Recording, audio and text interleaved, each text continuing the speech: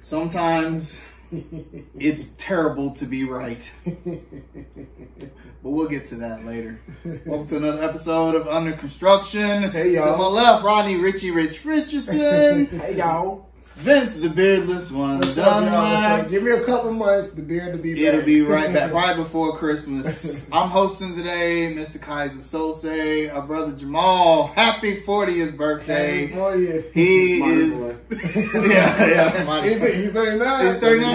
Oh, I thought he was in the club. All right, well, never mind. Yeah. Hey, No. For production's sake, he's 40. Okay, yeah, we'll go with 40. He's still hungover because he was turned up last night, especially after that amazing NBA game that broke out in the last 5 minutes of the Hornets versus Knicks and how it ended. So, how was y'all's week? It was pretty good, man. I went down to Columbia last night, had an awesome time with friends, seafood broil, playing games. It was awesome. I feel it. Yeah, pretty much same to me. I don't even remember why I took last week off from recording, but it was good. I was supposed to have a kickball tournament yesterday, and I gotta admit I wasn't looking forward to playing into it. I don't know why, but I wasn't hyped. And then we got the email saying it got canceled. It was weather. So, I responded and said, like, man, I'm sorry to hear that. But, I definitely have my little Kobe going on right now. You just exposed yourself to the world, right? But the thing is, here's the funny part, though. The team I was supposed to play with, we had a little group chat, where everybody can talk and keep up with each other. When they got canceled, everybody was saying the same thing. Everybody was saying the same thing. So, it was, now, I will put this out there, it was for a charity. Oh, okay. And it was only $10 per person. So because it got canceled, she refunded all of our money. But the majority of the team told her to keep the money because it was for charity anyway. Okay. So she still got the money. Good stuff. What about yours, man? How was your week? Well, it was going very well. See, we beat the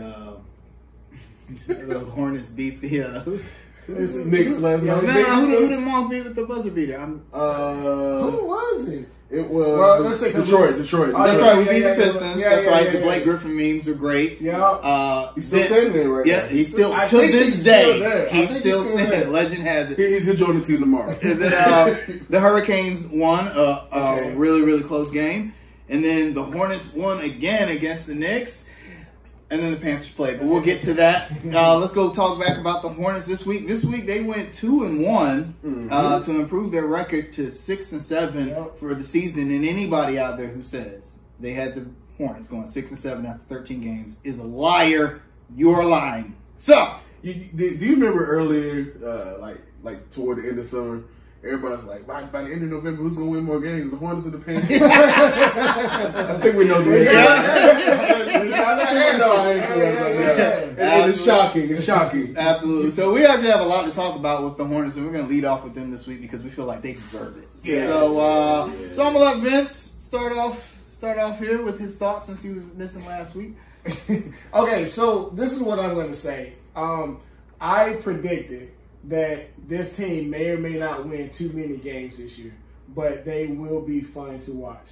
They will be awesome to watch. 3-pointers, dunks, pass, ball movement, all that. And for the last couple of months, I've compared them to the Baron Davis Golden State Warriors or the Darius Miles LA Clippers. I've compared this team going into the season to both of those teams where we might not win too much, but they will be fun to look at. But I did not expect this. I cannot legitimately say that after 13 games, I expected them to be 6-7, looking pretty good going forward. And it's only 13 games, but people are actually talking about a 6th, 7th, or 8th seed going into the playoffs. And I won't be mad at it. I've held true that I couldn't call the playoff appearance. 35 wins maybe. But I couldn't call a play, and I'm still not hopping on that bandwagon right now. But hey, JB got my respect for right now, man. He's really turning heads, and I'm excited. I'm excited. Last week, I was on the podcast saying that Monk needed to start, and I said that he's actually turning the corner. He didn't start, but he's turning that corner. He's turning the corner. He definitely is. And I'm a well-documented Monk hater. I started the fan club. if he keeps going, I'm going to have to give him an apology, a sincere apology. And I'm actually happy that JB has kind of given him that confidence and just kind of letting him play through the mistakes. He still sucks at defense. Yeah. But those 20 pounds he gained over the summer helped him.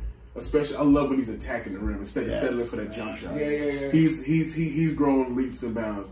And I can honestly say we can see the development of each player. Even though Miles played like crap last night, last couple, which caused Batum to play yesterday. Hey, Miles has been a revelation in itself, and I'm really surprised, and I'm happy for JB. Now, with Malik Monk, do you think this is a situation of the system that he's not playing in, or do you think that the game has just finally slowed down and he's now able to seize the game and can actually play the game now?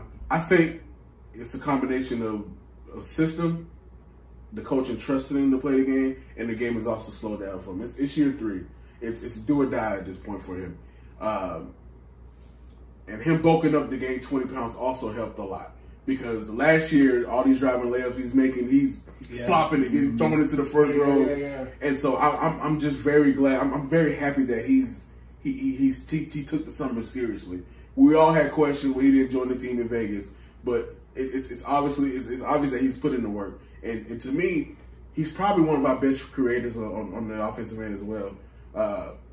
I still have issues with him leaving his feet to pass the ball, but he's way better, and he's playing the game more controlled this year. I think we're seeing the effect of JB holding true to what he said when he first came to Charlotte. We're going to focus on player development. Yeah. I've always felt that Monk's biggest issue is that he couldn't get out of his own head.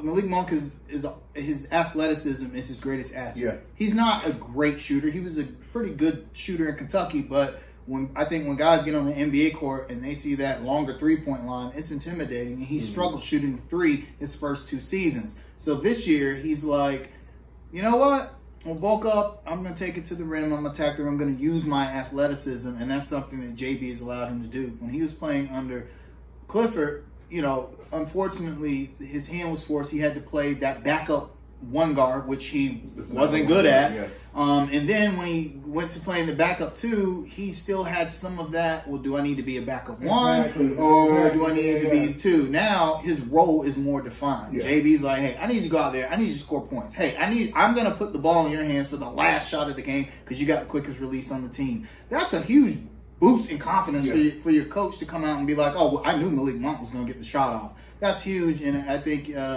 that's probably the biggest reason. And another stat, he's shooting almost 50% for the season from the floor. For a guard, that's incredible. Yeah, it's 48%, man. Getting back to the buzzer beater from Friday night, if you guys looked at JB's press conference and they asked him about the Malik Monk shot, he actually said that, well, I knew it was going to go to Malik because out of everybody on the team, he has the quickest release. And I just think with everything that Malik Monk has been through, because let's keep it real, going back to last season, ever since he did that interview where he took a shot at the veterans, everything just literally went downhill. And I don't know if he has that perspective still that he's playing with, and I don't know if he's matured as a result of that, but to see any coach or anybody publicly praising Malik Monk, and then for him to be playing the way he's been playing the last week or so, we're going to have legitimate conversations as far as should he actually be starting. That's a good point about the veterans, because the veterans this year are actually being veterans. They're coming off the bench doing veteran things. I know everyone hates Nick Batum, but sorry to say, Nick Batum was part of the reason we were in position to even win that game yesterday. He came in, he played good defense, he did some very savvy stuff. The Knicks have a lot of young players as well, and Nick Batum was able to take advantage of that. Marvin comes off the bench these last few games and hit some big shots. He's hit some big shots. Trade bait. And we'll get back to that.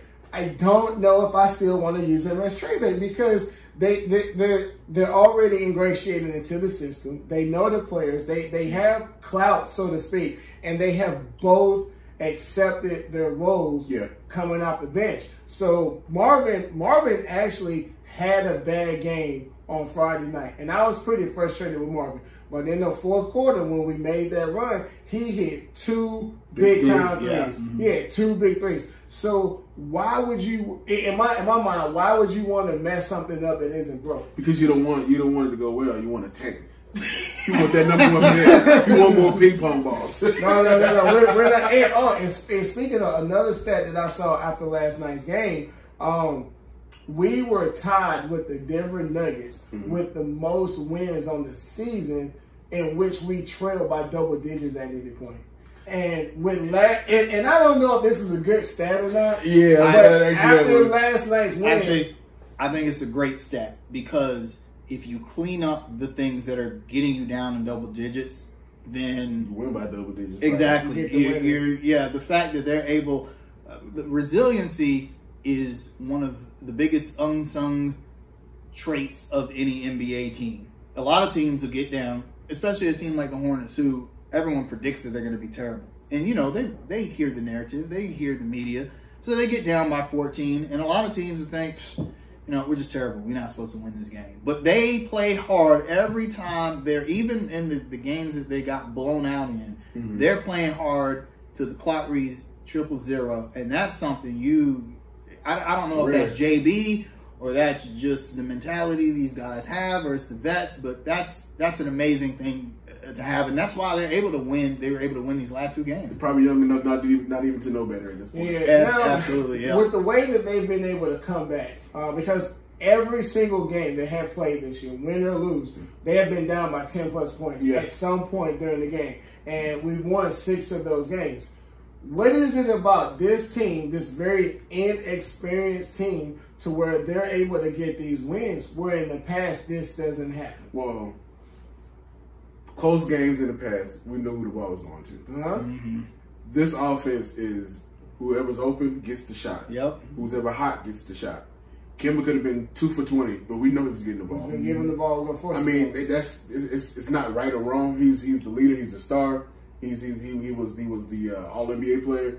Who else gonna shoot? The ball? That's what I'm saying. But it's so unpredictable now, and everybody's sharing the rock, and teams don't know who to tee off on. It's just like, okay, we got to man up. Who's it's the element of surprise, and I love it. And to add to your point, going back to the game last night versus New York, one, I want to talk about how JB trusted Nick to inbound the ball, but we'll talk about. I think I'll be able to get that in later. But on that last inbound play, I think Rozier was the number 1 option on that play, because he flared to the corner 3, and Nick at least looked like he wanted to pass the ball to Rozier, but he wasn't open. And he, in my opinion, he looked at panic for like 1 or 2 seconds, and then it ended up becoming a hot potato, and he just had to get the ball in. And he throws it in to PJ, and I think the way that the play was drawn up, PJ is like, if I get the ball, I have to look for Devonte Graham. And even though Devonte Graham got the ball, he was being guarded. He had to make he had to make a juke move to get open and get the ball. And it's just I'm these last 2 games, these last 2 buzzer beaters, I'm just like, what's the difference with this team that they're able to do this? Whereas, I know Kemba played a big part in it. I mean, I hate to just be all in on JB, but that's the difference. Yeah, these players have confidence that they didn't have last season. I mean, if you look at the Pistons game, the Hornets shot terribly from 3-point range. Yeah, and then lo and behold, that's what ends up winning us the game. It wasn't even really a good shot.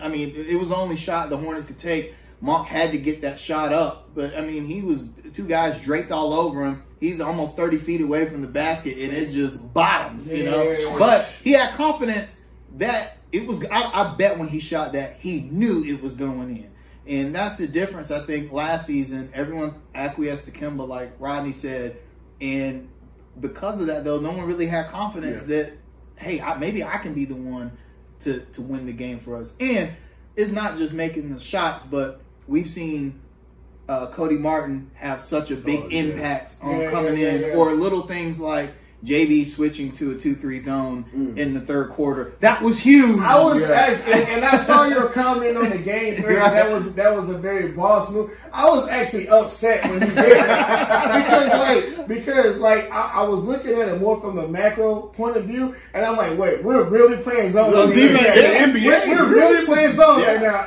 But it worked. We remember against Brooklyn last year, they went into a box and one and completely shut us down with Kemba. A couple teams did that to us. So I think sometimes NBA coaches outsmart themselves and they think 2-3 zone. Come on, really? I'm not gonna do that. JB is like, you know what? I'm better if we run because the Knicks, as Jamal said, they have 14 power forwards on the roster. So JB is like, you know, I'm gonna run a 2-3 and make them shoot, and it worked. You know, until eventually the Knicks were able to find a way around it. But by then the game's tied back up. We come from all the way from 8 down at the half.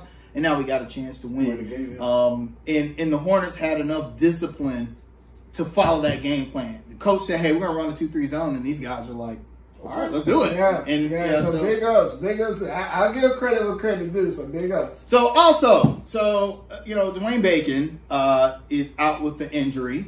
And in his stead, Devonte Graham has moved into the starting position as a 2-guard with Rozier really as the 1, but they're both playing kind of a combo guard. And there hasn't really been a fall off in his overall production. So do you guys think that Graham should stay installed as a starter? Should we try Malik Monk as a starter? Should Bacon get that starting role back when he comes back? How do we feel about that? Honestly, I give Bacon one more shot. We don't know if the injury has been affecting his shooting percentages or not. Let him get healthy and put him on a short leash. And then at that point, try Monk. But I'm also concerned Monk starting. I like Monk better against second units. And I like him in that microwave role, the Vinnie Johnson type role, coming off the bench. Heat up. You see if he's working. If he's not, come sit down, Malik. But I like what JB has been doing with Rozier and Graham. Rozier plays so much better with Graham on the floor. It allows him to get off the ball. It's like he's a small 2-guard, which kind of concerns me, but leave that one alone. But and I like that he's been staggering their minutes, and so one of them is always on the floor at all times. I love it. JB is just a savant. Well, first off, I want to point out that Bacon was actually available to play last night versus the Knicks. He was available to play. Yeah, he was available. He was listed as active. He was yeah. He was a DNP CD. Ooh. Yeah, but I think that was because of the type of injury, because it's a knee. So I think when I looked at the pregame, I think JB said, hey, we're just going to go at it before the game. Now, he said before the game, he said Nick will play. And even though Nick had a good game last night, I think Nick got something on the org. Okay, we'll talk about that. I think Nick got a dirty secret, and he's like, hey, I know what you did last summer. Yeah, exactly. But no, Bacon was a DNP CD, and I think it's because it's a knee. It's a knee issue, so maybe he just doesn't want to bring him back too soon. With that being said, this is a good problem for JB to have. But I'm going to go against the grain here. And when Dwayne Bacon is ready to come back and start, I think he should come off the bench with Devonte Graham while Malik Monk starts. Because because Bacon plays best with Devonte Graham. That's true. Yeah. And I think now with Graham, we're asking a lot of Graham because you just said that Terry plays better with Graham on the court as well. Right. So Graham is going to be logging starter minutes while coming off the bench. But I think what happens, I think you have to put Monk in that starting role, have Bacon coming off the bench, and have him shoot up defensively. So we saw some of this last season, late in games, where JB went to the Kemba Walker, Tony Parker backcourt, and it worked. How many times did Tony Parker bail us out because there was somebody else to take the pressure off of Kemba? And everyone was like, I don't understand why he's running such a small backcourt. But it worked because you have 2 ball handlers in the backcourt, cuts down on turnovers, and then, create for others. Exactly. So that's working. So that's why I would say it's not such a bad idea to start Devonte Graham, mainly because one of the Hornets' biggest issues is we get off to these like bad early starts. So you let them get a little bit of chemistry going, and then you can be more competitive in the beginning, and then you bring Monk and Bacon in. However, having said that, I can tell Devonte, I'm not going to say he doesn't feel comfortable starting, but it takes him a while to get going. I noticed that he wasn't really that productive as a starter in the opening minutes of those games, and then once the game kind of came to him, then he just starts lighting it up. Yeah. See, like, with that being said, if we go Devonte as a starter, we need to get a reliable third point guard in this roster, because I'm not sold on the other Martin brother being a third point guard. Not yet. Has he even played? Maybe one or two games? He's played one game. I'm not sure if he's played at all. But I know he actually just got assigned to the Swarm. To the Swarm. But he's appeared in 3 games, but he's played he's averaging 8 minutes. So I'm guessing just garbage time. Garbage time. Yeah. So if we were to do that, we need to get a solid third point guard option. Yeah. At least to spell them some time, 8-10 minutes a game, to actually lead the. I don't need you to score. Be a passer, play some defense, and that's it. Agree. Okay. So the Hornets' next 4 games: Raps, Nets, Wiz, and the Bulls. Predictions, fellas. 2-2. I want to say 3-1. I want to say 3-1 so bad. I want to say we're gonna lose to Toronto. That's what I'm saying. Then I want to say we will beat Brooklyn, Washington, and Chicago. That's what I'm thinking. I've got a lot of faith that we can beat the Nets. We can beat Brooklyn because Brooklyn's not that good, actually, not as good as people expected, and I feel like we can. LeVert's out with we injury. Can press them enough to steal that one. I think we can beat the Wiz and Bulls. We'll definitely win one of those 2 games. See, I don't have enough confidence in this team that if we beat Brooklyn, that we're going to automatically beat Washington and Chicago, because Beal is on fire right now. Brandon Beal is on fire right now. And it's 3 games in 4 days too. It's 3 games in 4 days. So I'm going 2-2. I'm gonna step out. 2-2 is a safe bet. I'm gonna say 3-1. I'm gonna step out and say. I'm gonna roll with. I hope you're right. I hope y'all right. I'm one of these people, and I know the Hornets group is gonna be like, "Dude, you're crazy." I think the Hornets are going to make the playoffs. Because I'm looking, okay, so if the playoffs were to start today, 13 games in, the Hornets are a 6 seed, okay? What's the difference in the Hornets and, say, the Orlando Magic? Or the Brooklyn Nets? Or the New York Knicks? Or the Detroit Pistons? Or any of the other bad teams in the Eastern Conference? The Hornets aren't going to make the playoffs because they're good. They might make it just because the East is trash. I think the Magic have a trade to make, and I think Atlanta will be there once John Collins comes back. I think the Hawks are on a good trajectory, but I don't even think they're really that much better than the Hornets. Honestly, they've got Trey Young. I think the Hawks got 1 more year. They got 1 more year. I think this is the year. I can't see it this year. When John Collins comes back, dude's averaging 20 and 10. So I think this is the year. I think the Hornets have a great problem in that they are 6-7 with flaws. Yeah. Because you iron out those flaws where you've already got, you're essentially a 500 team. You fix those flaws. And I'll give you the bottom half. Right now, Philly sits at 5. Indy sits at 6. We're at 7. Brooklyn is at 8. Followed by Orlando, Cleveland, and then Atlanta. So does anyone really think that Cleveland, Orlando, or Atlanta is going to overtake the Hornets through the course of 82 games? I do. I don't know, man. If anybody out of those 3 would be Atlanta. I'm telling you, Orlando is better than the record indicates.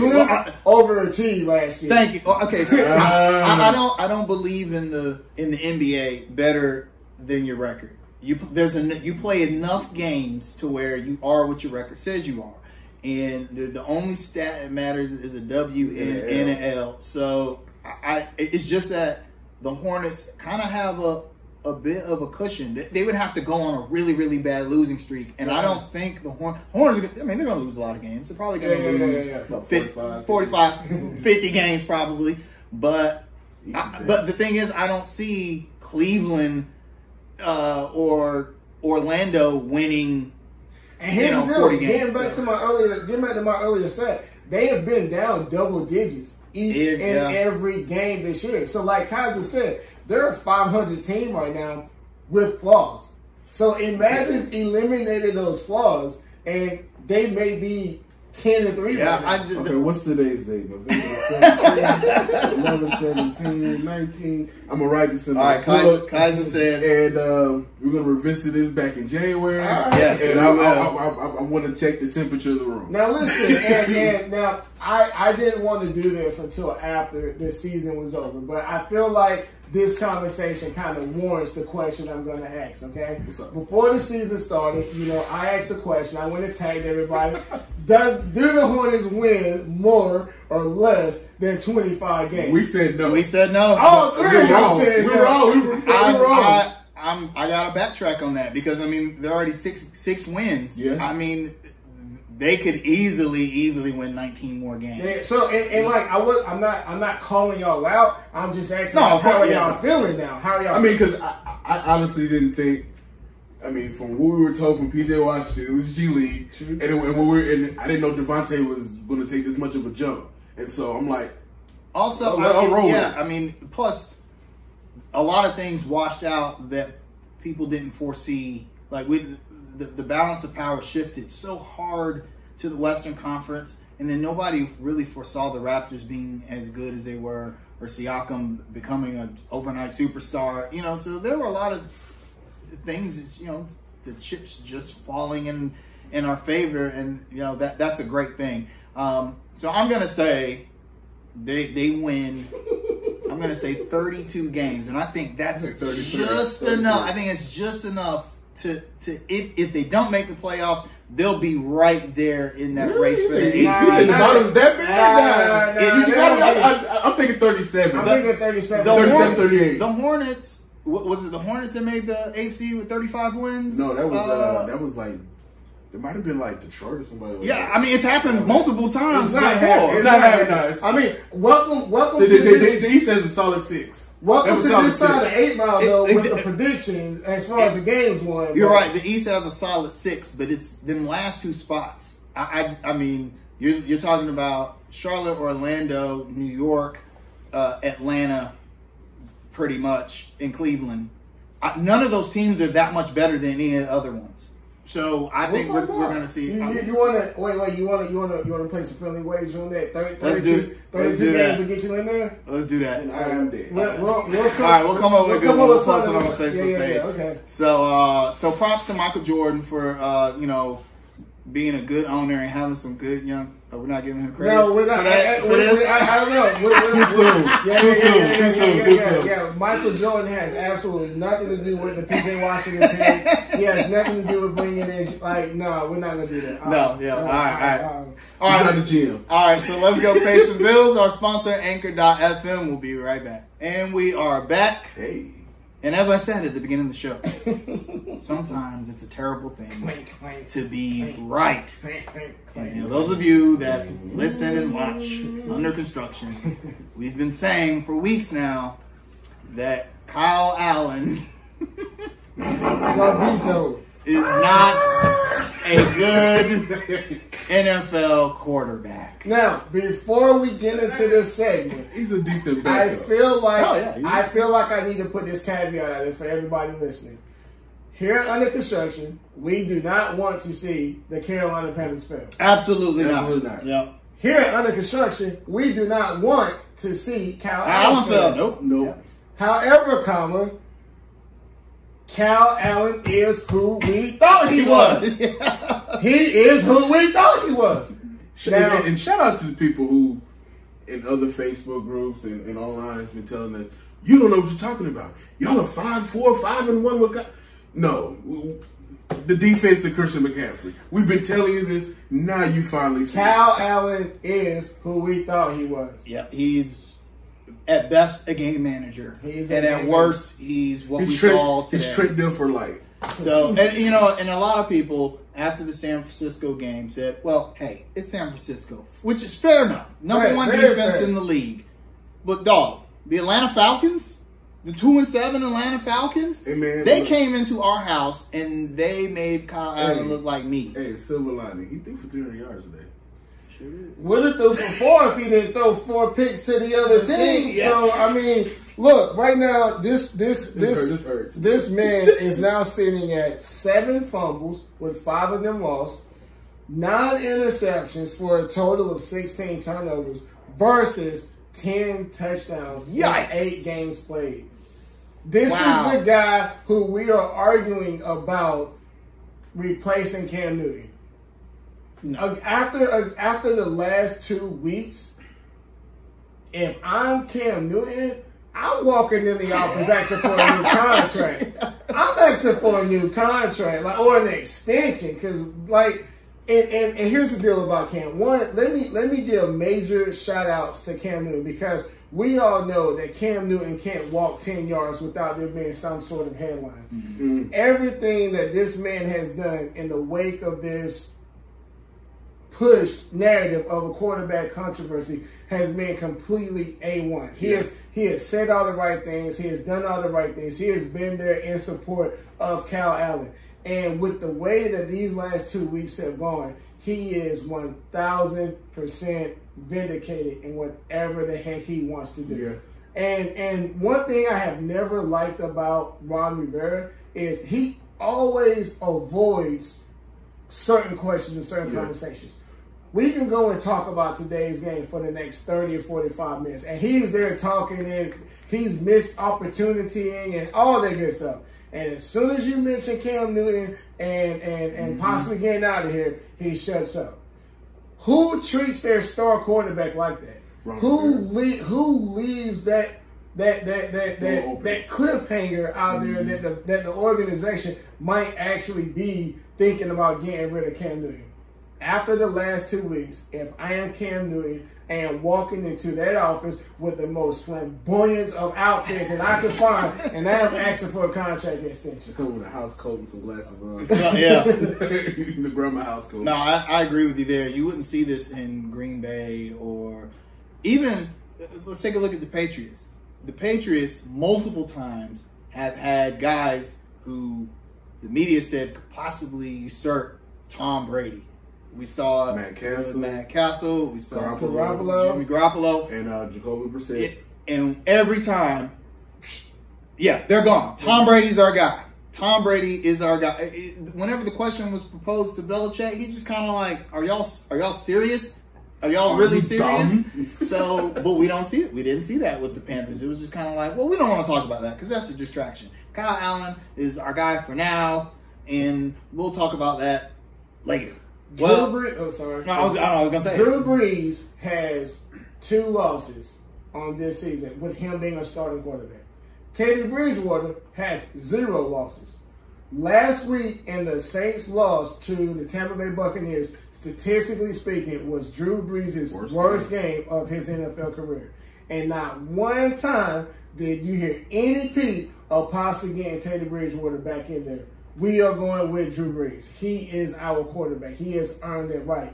And for the life of me, I can't understand. I will never understand why does Cam Newton not get that exact same respect. Oh, we know why. We know why. I'm leaving that one alone. I'm not trying to start any controversies today.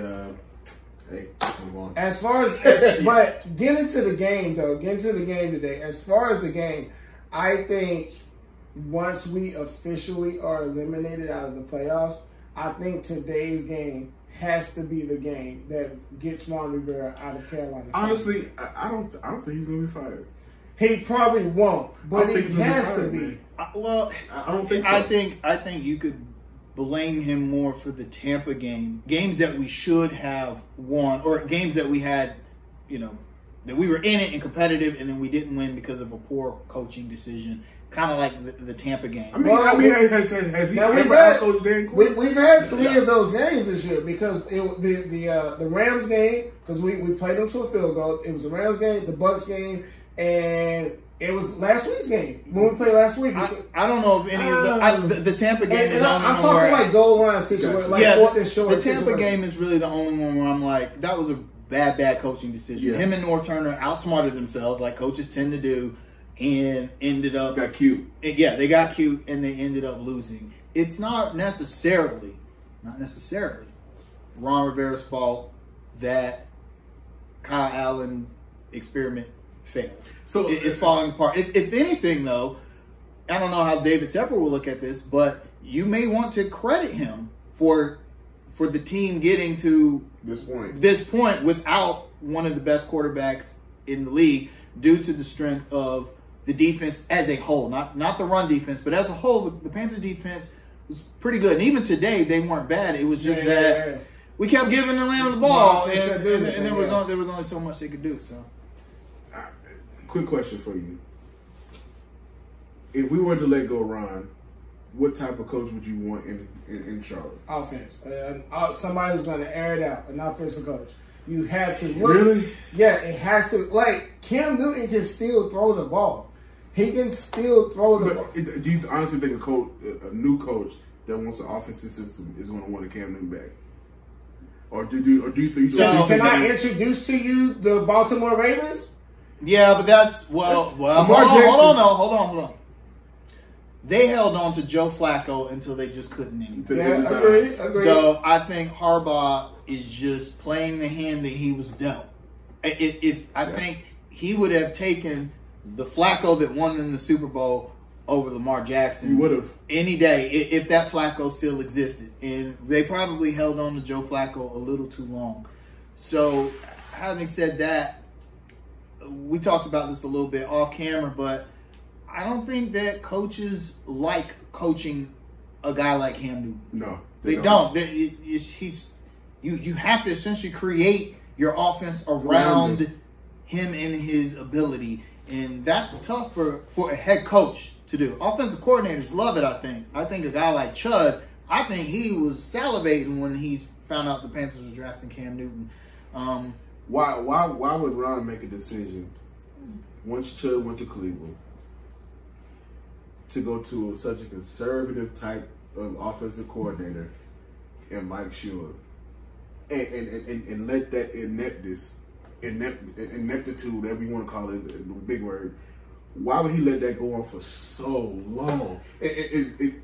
To me, honestly, you wasted pieces of that dude's prime. And we're doing that now with Christian McCaffrey right now. Getting back to your point about coaches not liking the quarterbacks who's a style of Lamar Jackson and Cam Newton, I completely agree with you that the coaches and the offensive coordinators today still don't like those type of players. But they are very begrudgingly starting to accept. Yeah, you're right. Players. Yeah, they have to. And I think what's happened is so many of these types of quarterbacks have come out. They're coming out of college that it's unavoidable. You have to accept them. And then when you go and you look at the league and you look at a Kyler Murray, you look at a Dwayne Haskins, who looks like he is finally going to get a chance in Washington. You look at a Lamar Jackson. You look at Deshaun Watson, Dak Prescott, Pat Mahomes, Russell Wilson, Jacoby Brissett, Teddy Bridgewater, Jameis Winston. And even though they've all had varying levels of success, the landscape is changing. So I think, and to another degree, I think Cam Newton, the argument can be made that Cam Newton was a sacrificial lamb. Oh, absolutely. Yeah. But if Carolina was to go and get another head coach and offensive coordinator, and if they chose to stay with the old guard to go get a prototypical pocket passing QB, it's almost like you're trying to stay in the old ways. It's almost like the NFL as a whole is progressing forward, but you're trying to. Here's the one problem, though. The NFL, more than any other professional sport, is a copycat league. Yeah. And who's winning Super Bowls? It's not any of those guys we just listed. I'm not saying that those guys don't have the ability. The problem is that Tom Brady is about 500 years old, and he's still winning Super Bowls throwing 3-yard slant routes. You know, I mean, it's so coaches look at that and they're like, okay, do I want to try and build a system like Belichick has built, or even Sean Payton? But see, coaches need to ask and be real with themselves.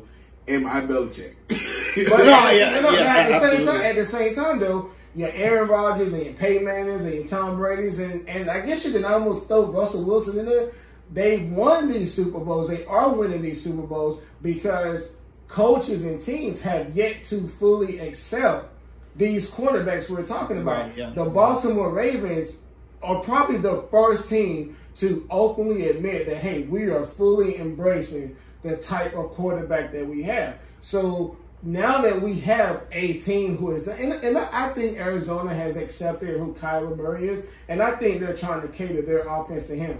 So I would say let's give it a couple of years of watching these teams fully embrace these players before we can say that it doesn't work. I think that. Let me ask you a question. Would you say that the Falcons, when they had Vic, did they fully accept him? No.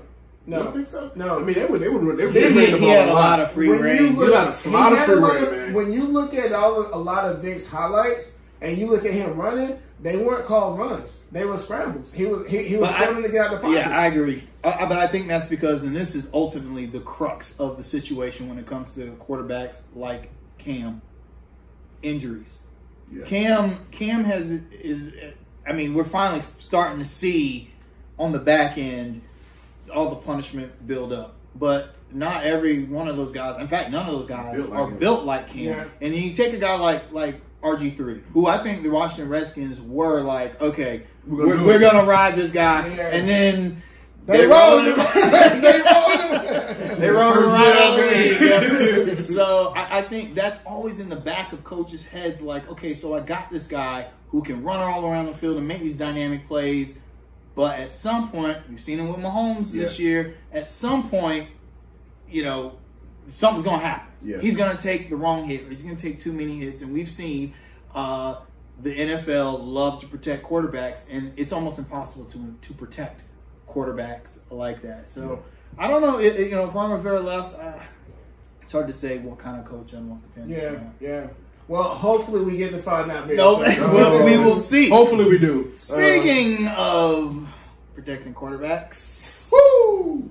So Colin Kaepernick had a workout at a high school in Atlanta yesterday. Mm-hmm. It was a long, drawn-out saga in which him and the NFL could not agree to terms on the terms of the workout, whether or not media would be there. So Kaepernick and his team ended up having their own workout in which 6 teams showed up, although 24 teams were interested in the workout. The 6 ultimately showed up. It's a Saturday, and most teams are preparing for Sunday.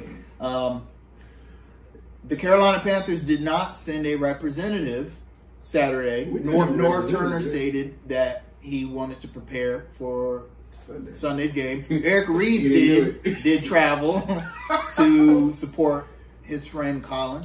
Your thoughts on the situation, and should David Tepper have sent someone down there just to take a look? Yes. Well, this week he realized he should have sent somebody down there today. He should have signed him yesterday to play today. It was terrible, but this whole situation is, to me, is bull for the NFL stands. You set up a workout on a Saturday. A Saturday, not a Tuesday, not a Monday, but a Saturday. And Tuesday is the day that they normally do this. Workout. It's the normal day when they do it. So, me personally, I can't say yes or no, definitively speaking, whether or not the Panthers should have sent the rep, because I never would have expected them to do so. They already have Eric Reed. They already have Trey Boston. And even though Trey Boston is an activist, he's not the activist that Kaepernick and that Reed is. But Trey Boston, his activism has actually gotten in the way of his career as well. Again, could you imagine going into the season with the Cam Newton, replacing him with Cal Allen, having the firestorm that we have had for the last 2 months, and then bringing in Colin Kaepernick? Could y'all imagine? Ticket sales, man. Now, and in the preseason, we actually talked about possibly bringing Kaepernick in as a backup.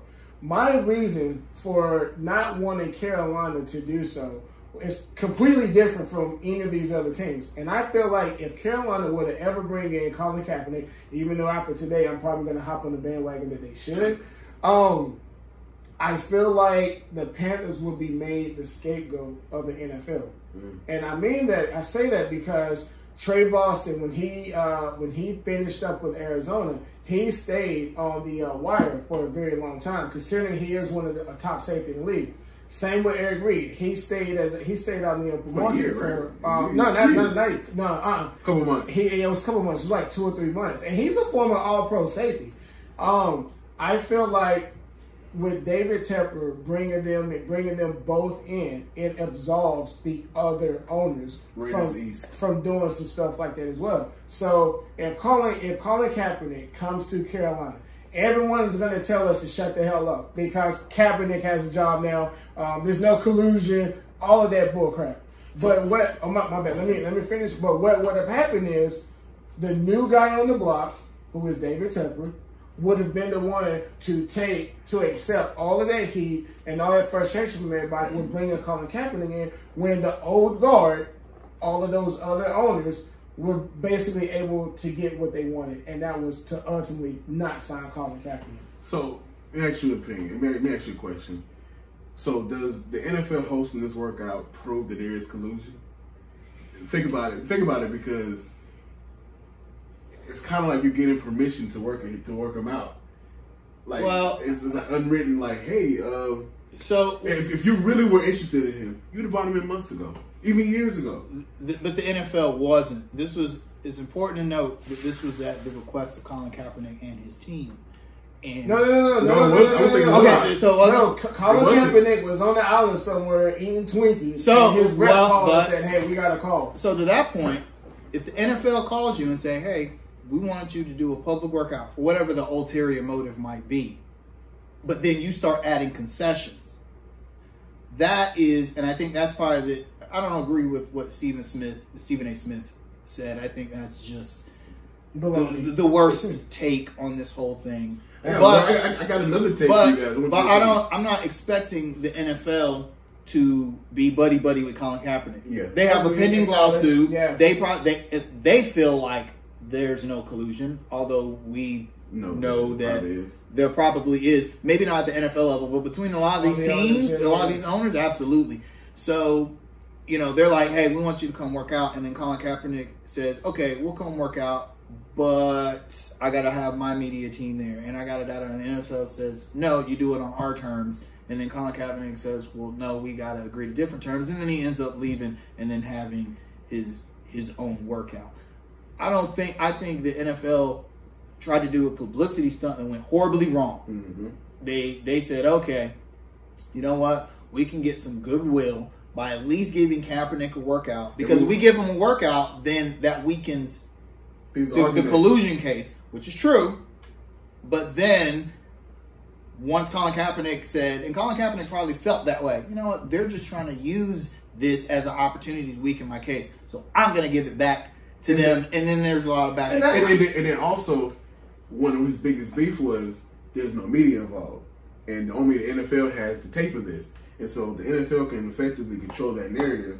He was just okay. And I don't believe that. Well, for one, I don't think this proves or disproves that there was collusion in the NFL. Like you guys said, I think this is just a PR stuff because they told him they informed him on Tuesday that we're setting up a workout for you this Saturday. So you got 5 days, and we're not gonna tell you which receivers we're gonna use. So effectively, he could have showed up, and you've been one of the receivers. And when you guys aren't able to sync up, now they're able to use that footage to portray the narrative that you can't play. And so I don't believe that Kaepernick tried to one-up them with the whole media thing. But if you walk into there and it's like a closed circuit workout type thing, like you say, Rodney, they can control the narrative. I think Kaepernick should have said, you know what, no, I'm going to hold my own private workout. Because if he says no and then continues doing whatever he's doing, the NFL is going to say, aha, you don't want to play. We offered you a workout and you didn't take it. And then Kaepernick's team has to come out and start explaining he details. Almost had he had to take the workout, because if he chose not to take the workout,